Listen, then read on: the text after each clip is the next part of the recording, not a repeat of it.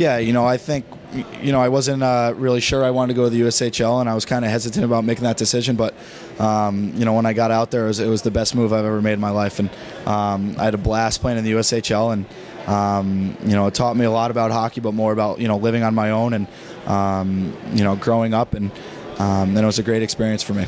Yeah, obviously, I think on the ice, playing against bigger guys and faster guys, it prepared me really well for the college level. But, off the ice, being, 1,000 miles away from home and being in a completely new school with completely new people and living with a family that I've, never lived with before, it's obviously a new experience, but something that I really cherish and, really enjoyed being a part of. Yeah, I think the common answer would probably be playing at Lincoln, especially playing in Omaha whenever you get to the that rink. It's just the atmosphere and the light show. And I remember starting a game there and looking across and seeing 4 of the best fighters in the league starting the game, and just standing there and be like, oh my God, I'm in for a long night.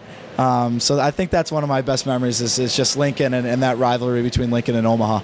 Yeah, I think a lot of BC guys are prep school guys. I'm fortunate enough to have had both prep school and USHL. So I think the prep school guys are pretty for the prep school and USHL guys. So we have some rivalries in the locker room. But USHL guys are all about the league, and they understand how fortunate they were to play in that league and what it did for their career. So looking back, we always laugh about obviously playing at Lincoln or just the memories that we've had from the USHL. Yeah, no, it's been a great experience, and I'm very fortunate to be able to call myself a professional athlete right now. But like I've said all week, it's this is just the beginning, and I'm not satisfied. And my ultimate goal is to play in the NHL. So it's nice to be here, and it's a great week. But for me, my ultimate goal is to keep getting better and get to that next level.